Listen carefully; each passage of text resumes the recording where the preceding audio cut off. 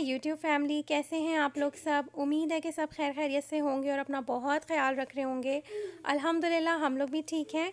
और आज का व्लॉग मैं स्टार्ट कर रही हूँ आफ्टरनून से, क्योंकि आजकल तो हमारा मॉर्निंग तो हो ही नहीं रही है, आफ्टरनून ही से हमारा दिन जो है वो स्टार्ट होता है।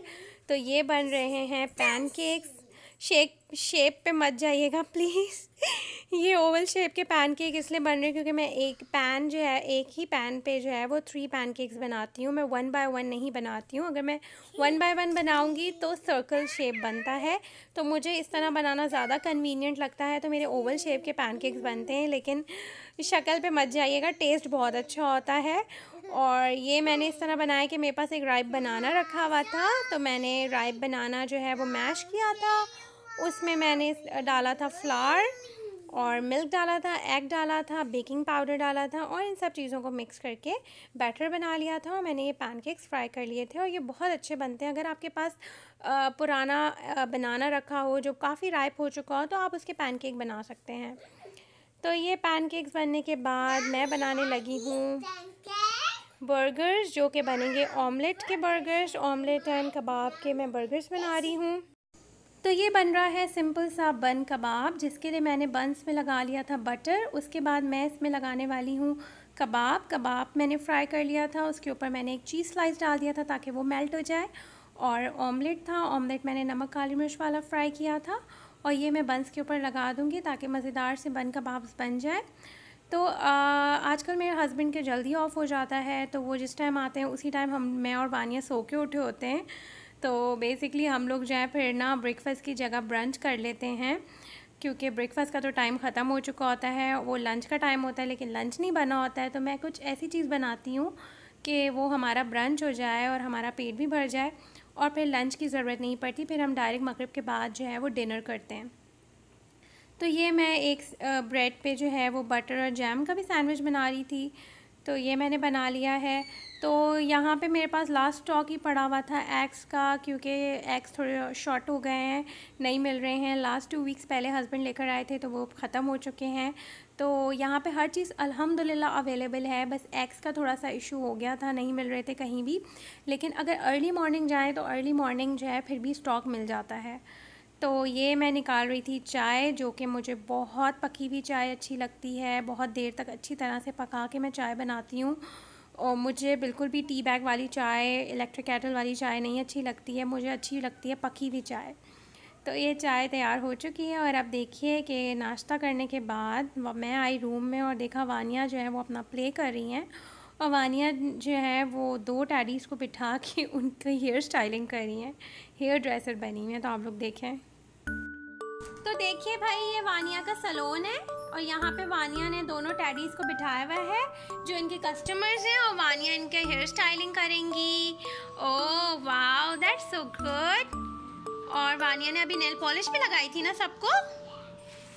और अब वानिया इनकी पोनी बनाएंगी। और पोनी कहाँ पे बन रही है? यहाँ इनके ईयर्स पे। ये देखिए वानिया इनके हेयर स्टाइलिंग कर रही है टैडी की, और टैडी के बाल तो है नहीं तो उन्होंने पोनी उनके सर के ऊपर रख दी है। That's so funny. I really like your salon setup, Vania. I really like it. So nice. Wow. बच्चों के भी कहाँ माइंड चलते हैं माशाल्लाह माशाल्लाह से। क्या इन्होंने थिंकिंग लगाई कि I should make my salon kind of. उसने जो है वो कस्टमर्स रखे बना के उन लोगों को बिठा के जो है वो कर रही हैं काम। मम्मा तो हाथ आई नहीं, वरना यूजुअली ये मुझे बिठाती है और कहती है मम्मा आए मैं आपको मेकअप कर दूँ। और अब पोनीज इनके कानों के ऊपर लगेंगी, ईयर्स पे। You are putting bands on the years. Oh that's so. You want my help? Okay, Mama is going to help you. तो वानिया के साथ खेलने के बाद मैं आ गई थी किचन में डिनर की तैयारी करने के लिए। तो डिनर में बन रहा है आलू लौकी गोश्त और साथ में बनेगा मटर पुलाव। तो आलू लौकी गोश्त के लिए मैंने ली थी प्याज और फ्रेश जिंजर गार्लिक, उसको मैंने चॉप कर लिया था। चॉप करके मैं ऑयल में उसको ब्राउन कर रही हूँ, हल्का गोल्डन ब्राउन करेंगे। और फिर जब ये गोल्डन ब्राउन हो जाएंगे तो फिर इसमें साबुत गरम मसाले डालेंगे। मैं चॉप करके यूज़ करती हूँ, उससे मुझे ज़्यादा कन्वीनियंट लगता है, इजी लगता है। तो देखिए अब ये मैं इसमें डाल रही हूँ साबुत गरम मसाले, जिसमें है दालचीनी, लौंग, काली मिर्च और तेज़पात, और मैंने इलायची ली थी, और ड्राई रेड चिली मैंने एक डाली है। और अब मैं इसके अंदर डालने लगी हूँ मटन, और अब मैं मटन को इसके साथ फ्राई करूँगी। साथ में मैं जिंजर गार्लिक का पेस्ट भी डाल रही हूँ। फ्रेश जिंजर गार्लिक भी यूज़ किया था मैंने चॉप करके, और पेस्ट भी इसके अंदर मैंने डाला है। तो अब मैं इसको फ्राई करूँगी ताकि जिंजर गार्लिक की खुशबू आ जाए मटन में, और उसके बाद इनमें बेसिक मसाले डलेंगे जो कि हम बेसिक मसाले यूज़ करते हैं। वही बेसिक मसाले मैं इसके अंदर डालने लगी हूँ, जिसमें मैंने डाला है लाल मिर्च का पाउडर, हल्दी पाउडर, गरम मसाला, धनिया पाउडर, ज़ीरा पाउडर, और भुना हुआ धनिया ज़ीरा पाउडर। तो ये तमाम मसाले डालूँगी, नमक डालूँगी, और इसको अच्छा सा फ्राई करके पानी डाल के इसको पकने के लिए छोड़ दूँगी।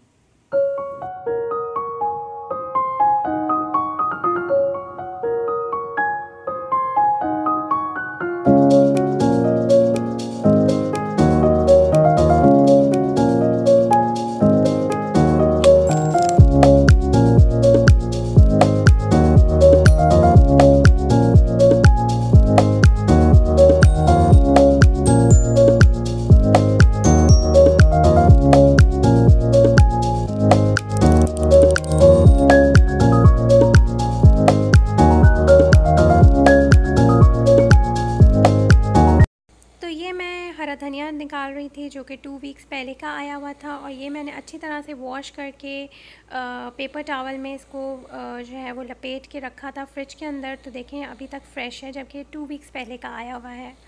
और अब गोश्त जो है वो 50% गल चुका था, तो मैंने इसके अंदर एक टमाटर और एक हरी मिर्च को अच्छी तरह से चॉप करके डाल दिया है, और फिर गोश्त को ढक के रख दिया है पकने के लिए। और अब मैं यहाँ पे लौकी और आलू को फ्राई कर रही हूँ, स्टर फ्राई। मैं लौकी और आलू दोनों डालती हूँ क्योंकि हस्बैंड को लौकी पसंद है और मुझे आलू पसंद है, तो मैं दोनों चीज़ों को स्टर फ्राई करके शोरबे में ऐड करूँगी। मैं फ्राई इसलिए कर रही हूँ सब्ज़ियों को क्योंकि सब्ज़ियाँ जब गल जाती हैं तो वो बिल्कुल जो है घुल नहीं जाती सालन में, उनकी शक्ल जो है वो रहती है, तो इसीलिए उनका शेप रहता है, तो मैं उनको फ्राई करके डालती हूँ, मतलब स्टर फ्राई करके। तो अब गोश्त को मैं थोड़ा सा भूनूंगी। भूनते हुए मैंने 1 चम्मच इसके अंदर कोरमा मसाला डाला था। आपके पास कोई भी मसाला अवेलेबल हो पैकेट का तो आप वो डाल सकते हैं, चाहे कोरमा हो, पाया हो, या फिर निहारी मसाला हो, तो वो आप डाल दें, उससे बहुत अच्छा टेस्ट आ जाता है। ये आलू लौकी गोश्त का, कोई भी शोरबे वाली चीज़ का बहुत अच्छा फ्लेवर आ जाता है। तो मैंने इसमें डाला था कोरमा मसाला, और अब मैं चेक कर रही हूँ गोश्त अच्छी तरह से 100% गल चुका था। तो मैं थोड़ा सा इसको भूनूंगी मसाले को, और उसके बाद जो मैंने सब्ज़ियाँ वेजिटेबल्स जो मैंने स्टर फ्राई की थी वो मैंने शामिल कर दी थी, और पानी डाल दिया था, और इसको ढक के छोड़ दिया था ताकि सब्ज़ियाँ गल जाएँ, क्योंकि सब्ज़ियों को मैंने गलाया नहीं था, सिर्फ स्टर फ्राई किया। तो अब देखें सब्ज़ियाँ भी गल चुकी हैं, और ये आलू गोश्त रेडी हो चुका है। तो आखिर में इसके ऊपर मैं डालने लगी हूँ गरम मसाला और काली मिर्च का पाउडर, और फिर इसको सर्व करूँगी मैं खूब सारा हरा धनिया के साथ। आप चाहें तो हरी मिर्च भी डाल दें, मैंने इसमें लेमन जूस भी डाला था।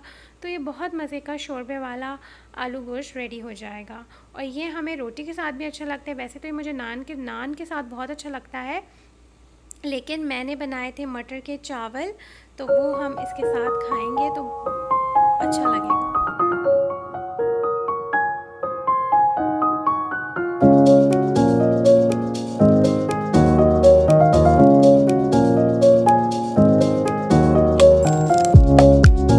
अब मैं बनाने लगी हूँ झटपट सा मटर पुलाव। मटर पुलाव के लिए मैंने प्याज ब्राउन की थी, साथ में साबुत गरम मसाले डाले थे, जिसमें दालचीनी, लौंग, काली मिर्च, इलायची, तेज़पात, और इसके बाद मैंने इसके अंदर अदरक लहसुन का पेस्ट डाला था, और उसको मैंने थोड़ा भूना था, और साथ में मटर डाल दिए थे। मटर को मैं थोड़ा फ्राई कर रही हूँ, और उसके बाद मैं इसमें डाल रही हूँ पानी, और पानी डालने के बाद मैं इसके अंदर कुछ मसाले डालूँगी। मसालों में मैंने इसके अंदर डाला था काली मिर्च का पाउडर, साथ में मैंने डाला था भुना हुआ धनिया ज़ीरा पाउडर, और मैंने इसके अंदर एक चिकन क्यूब ऐड किया था, उससे बहुत अच्छा फ्लेवर आ जाता है।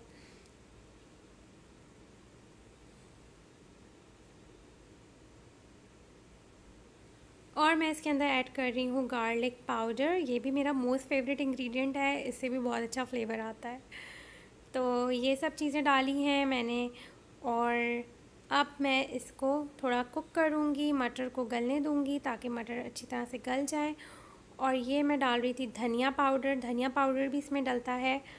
और फिर अब हम इसे ढक देंगे ताकि मटर गल जाए।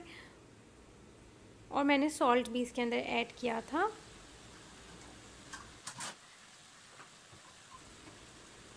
मटर गल चुके थे तो मेरे पास एक शिमला मिर्च रखी हुई थी और हरी मिर्च थी, तो वो दोनों को मैंने जूलियन कट करके इसके अंदर ऐड कर दिया है।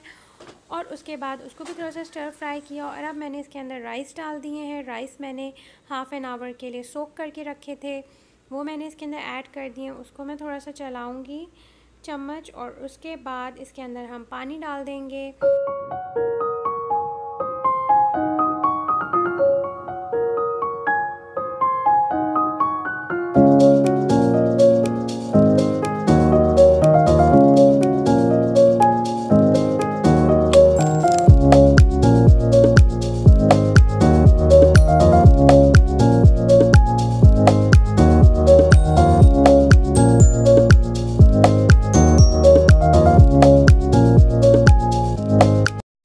राइस जो है वो तेज़ आंच पे कुक करे हैं पानी डालने के बाद। और अब ये दम पे जाने वाले हैं। उससे पहले मैंने इसके अंदर डाली है फ्राइड अनियंस और साथ में केवड़ा वाटर। इससे बहुत अच्छी खुशबू आ जाती है और पुलाव बहुत अच्छे बनते हैं। तो ये अब दम पे चले गए थे। आफ्टर 15 मिनट्स पुलाव की ये शक्ल आई है और माशाल्लाह ये बहुत यमी होते हैं। तो बस ये पुलाव रेडी हो चुके हैं और अब मैं और हस्बैंड करने लगे हैं डिनर।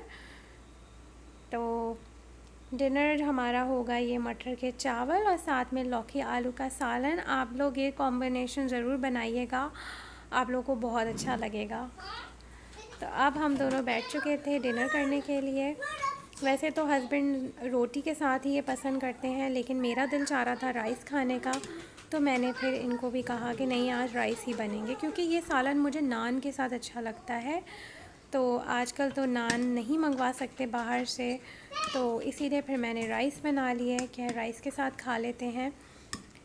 तो एक दिन मैं नान भी बनाने की प्लान कर रही हूँ घर पे, तो फिर आप लोगों को दिखाऊंगी। मुझे केचप के साथ खाना अच्छा लगता है। आप लोग मुझे बताइएगा कमेंट करके कि किस किस को खाना केचप के साथ खाना अच्छा लगता है। मैं दाल चावल भी केचप के साथ बहुत शौक़ से खा लेती हूँ। और ये मेरा मीठा खाने का बड़ा दिल कर रहा था, तो मैंने सोचा क्यों ना रसमलाई बनाई जाए। तो मेरे पास रखा था ड्राई मिल्क पाउडर, तो ये ड्राई मिल्क पाउडर की बन रही है रसमलाई। इसकी रेसिपी मैं किसी और व्लॉग में आपके साथ शेयर करूँगी, लेकिन ये बेसिकली वही सिंपल वाली रेसिपी है जो कि ड्राई मिल्क पाउडर के साथ बनती है। ड्राई मिल्क पाउडर, एग और थोड़ा सा मैंने इसमें मैदा डाला था, ऑयल डाला था, इसको गूंद दिया था। इसके मैंने छोटे छोटे बॉल्स बनाए थे और फिर दूध के अंदर डाल दिए थे। तो देखिए मज़ेदार सी रसमलाई बन चुकी है। पता नहीं क्यों जब से क्वारंटीन में बैठे हैं तो घर में कुछ ना कुछ खाने का दिल कर रहा होता है, बस खाते जा रहे हैं।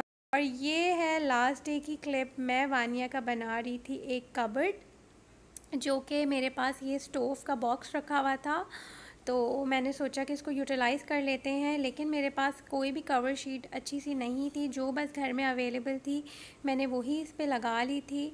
तो इस पे वानिया इसको एज अ बुक शेल्फ भी यूज़ कर सकती है, अपने टॉयज़ को ऑर्गेनाइज़ भी कर सकती है। तो देखिए ये अपने टॉयज़ को इसके अंदर ऑर्गेनाइज़ कर रही हैं और ये बहुत हैप्पी हैं क्योंकि इनको एक जगह मिल गई है जहाँ पे वो चीज़ों को ऑर्गेनाइज़ कर सकें। आपने लास्ट मेरा वीडियो कभी देखा होगा डॉल हाउस वाला भी, तो वो तो डॉल हाउस था, लेकिन ये एक तरह से कबर्ड बनी है। तो इसकी रेसिपी भी आपको मेरे चैनल पे मिल जाएगी। तो ये बहुत इजी सा झटपट वाला केक है जो कि कुक हो चुका था, तो वही मैंने सोचा कि मैं आप लोगों को दिखाती हूँ। और ये देखें कितना अच्छा सा कुक हुआ है। अब तो मैं बना भी नहीं सकती क्योंकि अंडे नहीं मिल रहे।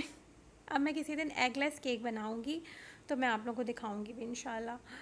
तो ये केक रेडी हो चुका था और अब बारी आ गई है अपनी केयर करने की। सारे काम करने के बाद मैंने सोचा क्यों ना फ़ेस पैक बनाया जाए और लगाया जाए। तो ये मेरा मोस्ट फेवरेट फ़ेस पैक है।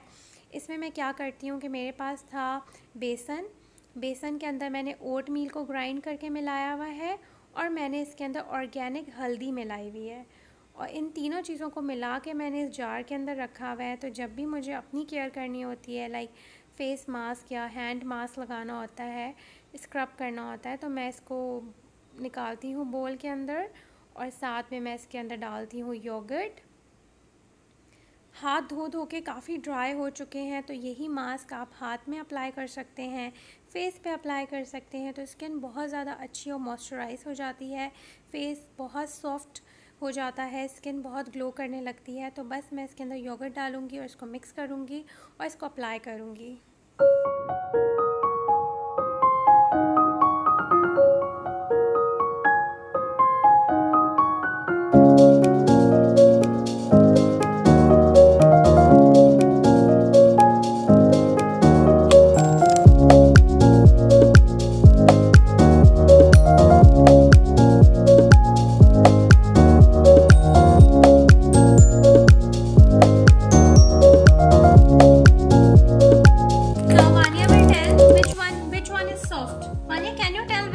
Soft, this one or this one?